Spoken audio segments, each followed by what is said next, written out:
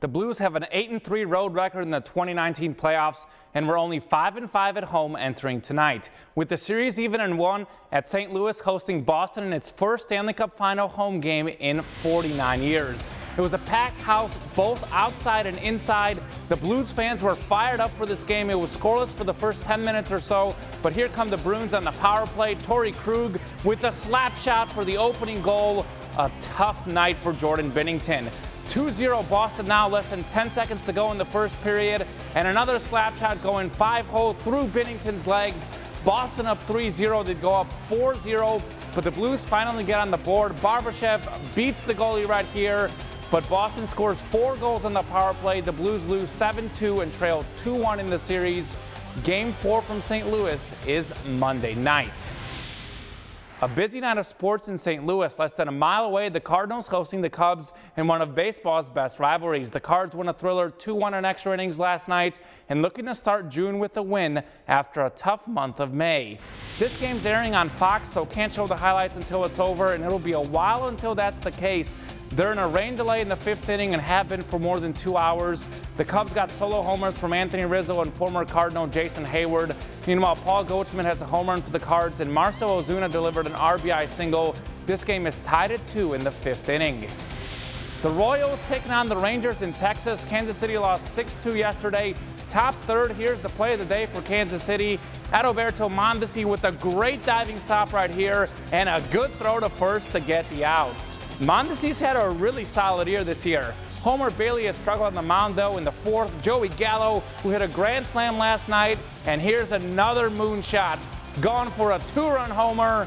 Later in the inning, Shin-Soo Choo would line the ball past the diving first baseman. Another run comes in, and that made it 4-0 Rangers. Choo would be in at second with a double.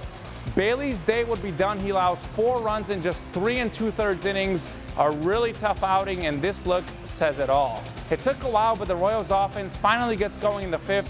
Martin Maldonado lines the ball to left. It would one-hop the wall. Jorge Soler easily scores. The Royals are finally on the board. By the way, Lance Lynn, the former Cardinal, pitching for the Rangers in this one. He had a quality start, but in the 7th, the Royals get to him. This time it's Cam Gallagher going the other way for an RBI double, but it wasn't enough. The Royals lose 6-2. Former Mizzou Tiger Kyle Gibson has pitched great of late for the Twins. He had a 2.95 ERA over his last 7 starts as he took on the Rays. A great start for Gibson. Look at this movement. A nasty slider for the first inning strikeout. A frustrating afternoon for the Ray hitters. Later in the inning, Gibson with another slider, and the batter goes around right here. A 1-2-3 first inning for Gibson. More of the same in the 2nd. Here's another strikeout. This time Gibson brings the heat. He allowed just 1 run in 5 innings. Minnesota got him some run support too. With 2 home runs, the Twins take it 6-2. They still have the best record in the MLB as Gibson gets the win. His ERA down to 3.75 as he's 6-2 on the season. From the majors to Mink League baseball, many local college players are part of the Jefferson City Renegades Summer League team. Tonight, the Renegades hosting Clarinda in the home opener. A special first pitch thrown out by our own Zach Paul. Not bad, Zach. A little high, but clearly he has the arm strength to get it to the plate. I'm certainly impressed. And look, Zach always knows where the camera is. Hey, Zach, how's it going? Yeah, that was pretty funny.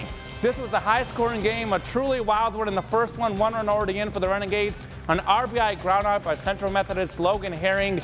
Jordan Smith from William Woods and Rockridge scores. Renegades up 2-1 after 1 inning. More scoring in the 2nd. Lincoln Oriana with a towering fly ball to left. He would eventually get down for a double, and another familiar face scores. Peyton Leeper from South Callaway there. And here's Jordan Smith, the former Rockridge Bruin, at the plate again. He flies it out the right. The catch is made. Runner from 3rd tags, and Ethan Rackers from Westminster beats the throw at the plate. Still 2nd inning, Trent Post rips a shot to center right here, driving in another run. This game was truly nuts. A 4-run 2nd gives Jeff City the 6-3 lead. 3rd inning was more of the same. Ethan Rackers would deliver an RBI single going the other way. Peyton Leeper scores again. Seems like they were hitting every inning. Former Rockridge Bruin Jordan Smith would add an RBI single. Because of weather, they stopped the game. The Renegades leading 11-8 in the 6th. They'll resume tomorrow at 1 p.m. and play a 2nd game after that. Finishing with soccer in the summer start of the Show Me State Games, 115 teams came together from all over the state to play in the 3v3 Soccer Fest at Rockbridge High School. Kids from 8 to 19 are competing in the two-day event. Some fun team names out there like the Mahomies, a girls team from Jefferson City, and just like Patrick Mahomes, the Mahomies were quite good. It's been a day filled with fun and games. Yeah, it's one of the great things about the Show Me State Games. We've got U6 all the way up to adult division. Our mission of promoting health and fitness for all Missourians, and this event, our Soccer Fest, really achieves that. And we've got all ages, boys and girls, men and women. It's just a really exciting time for us. The Show Me State Games will continue June 7th through the 9th and July 19th to the 21st, and finally July 28th through the 28th with more than 40 sports for all ages and skill levels. Awesome stuff. Good weather for that, for sure. Yes.